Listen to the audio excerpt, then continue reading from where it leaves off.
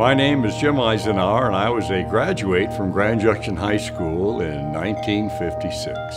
Well, we were the first class to come to this new high school, and of course everything was spacious. Had a beautiful auditorium where plays became important when students got more involved. Well, one thing I noticed after graduating in 1956, not a lot has changed.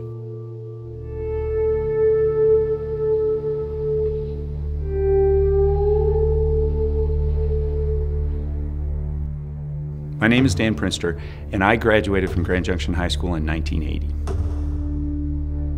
In walking through it on the way over, the only thing that's changed are the vending machines.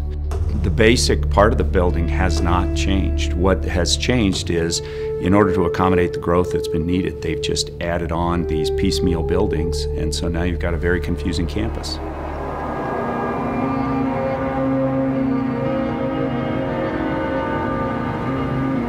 There's not a day that goes by that I don't worry that something catastrophic will happen here.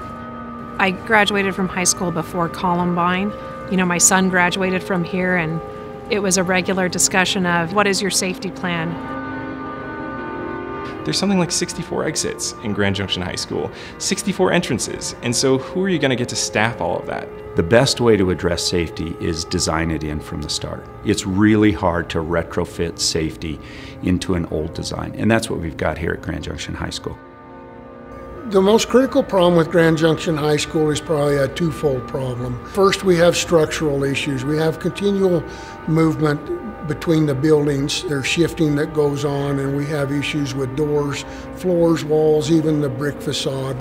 The second critical issue is the internal systems, the plumbing in particular, electrical. We have drain pipes fail, we have supply lines fail, and it's just like a ticking time bomb as far as, you know, when's the next flood going to happen. We're to the point where we need to keep spending millions and millions of dollars on this building, and it's going to continue to be an old, outdated building. I've asked, I can't find a building that was built in the same era that is utilized by nearly 2,000 people a day that's still being used for its original purpose. Schools now have to teach different talents that they didn't have to in 1980. You've got to look forward-thinking design. You can't just retrofit a 1950 building and think that you're going to educate people for 2020. My name is Michaela Moran. I'm a graduate of Grand Junction High School, class of 2019. Well, students are of course the future of our city. Creating amazing people will create a greater future for Grand Junction. My name is Callie Shea. I'm a senior at Grand Junction High School. I think it's a little bit hard to learn in an environment that has things that are crumbling around you. The Grand Junction Symphony plays in our auditorium, not the college's auditorium, Grand Junction High School's auditorium, because it's the largest one around. And even that, it's the best that we have to offer, but even that is crumbling. That's sad. That this is the center for our community. Like, what does that say about our community?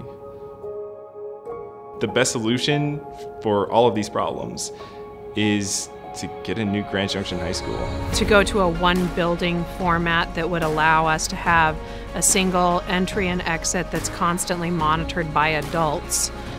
There's going to be a higher educated workforce. There's going to be students with real life experience who are coming in.